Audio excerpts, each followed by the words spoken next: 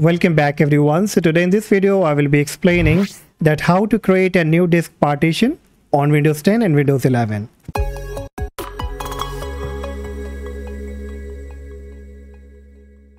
So this will be applicable for both your hard drive and for SSD.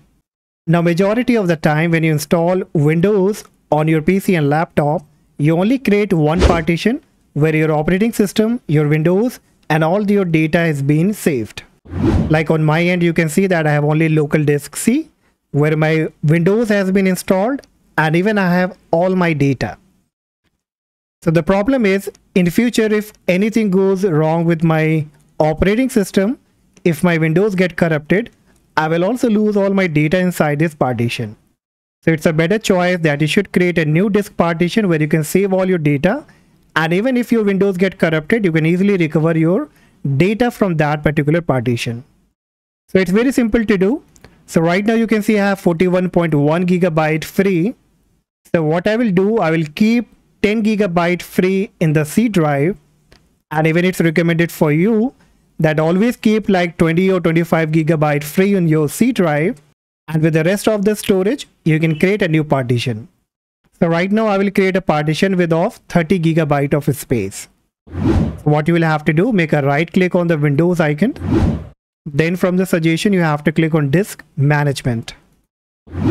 Now in the disk management you will find all your partition, your disk, and here we can find the disk 0 with the C drive. So this is exactly what you have to look for where your operating system has been installed.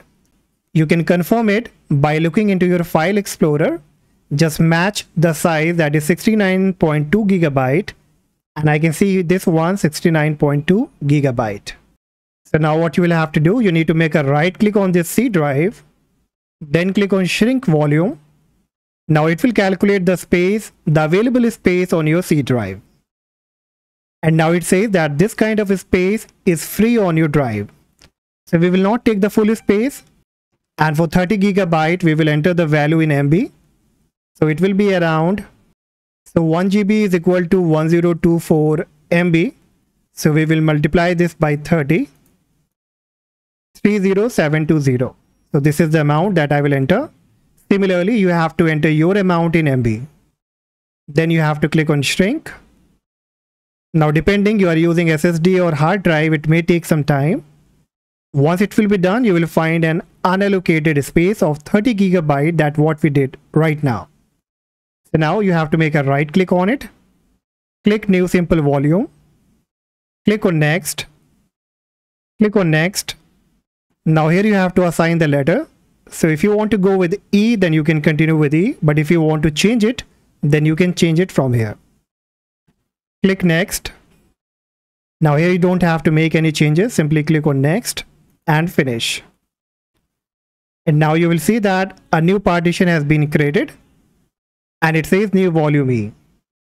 And now if I close it, so you can see that I have a new partition over here that says 29.9 gigabyte free of this amount.